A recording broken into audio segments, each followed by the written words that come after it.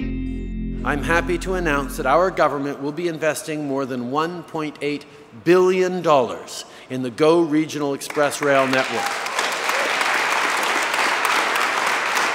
Along with the province's contribution, this investment through the new Building Canada Fund will be the single largest transit project in which the federal government has ever invested in.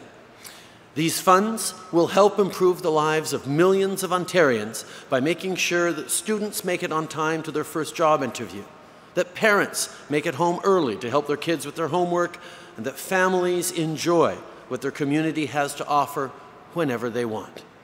The GO network will mean a faster commute, less time in traffic, and more money in people's pockets as they trade their cars for public transit.